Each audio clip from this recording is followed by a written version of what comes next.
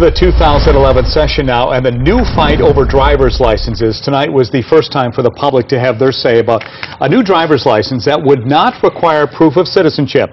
K2's Bob High is here now, and Bob, that debate brought a huge crowd to Salem for really a rare night hearing tonight, right? That's right, Steve. Those backing the new license, which would only be used for driving, say 30,000 people in Oregon already can't drive legally under the law, and that will grow to 80,000 in the next few years as current driver's license expires.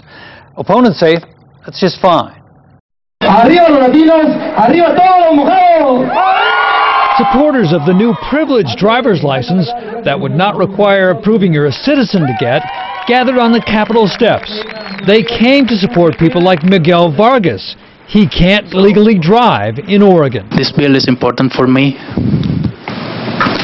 because it will help me and my family to continue on and on with my kids, to drive them around and give them what they need. Backers of Senate Bill 845 say a 2008 change in driver's license rules requiring Oregon drivers to prove citizenship forces some workers to drive illegally and without insurance, dangerous for everyone on the road. If I have a car accident, I want to make sure that the other driver has an insurance, has a license, so I can do the claims.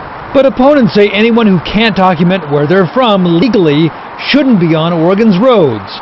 The change this bill would undo, they say, led to a 90% drop in people illegally trying to get driver's licenses at Oregon DMV offices. That 90% reduction has remained in force. The bill is working. I have empathy for anybody but when you come here illegally, you commit crimes and you expect privileges that are only offered to U.S. citizens, that's a problem.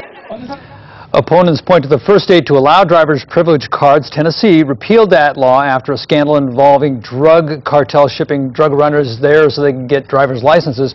But backers say similar laws in Washington State, New Mexico, and Utah, Steve, work just fine. They just get more heated by the day, no question about it. We'll follow it. Thank you, Bob. And of course, as you can mention, we're getting a lot of comments from you on our Facebook page. Cheryl Boget writes, if they are given the right to drive, then they should legally work and pay into taxes. Janine Walters-Ray says, no, our house has other things to worry about right now. While Bill Green writes, they come here, they get food stamps, welfare money, medical. Now they get to drive legally. Lawmakers just keep giving them reasons to keep pouring over the border. Well, you can join the conversation by going to our facebook.com/K2 News site to give us your thoughts on this issue as well as any other.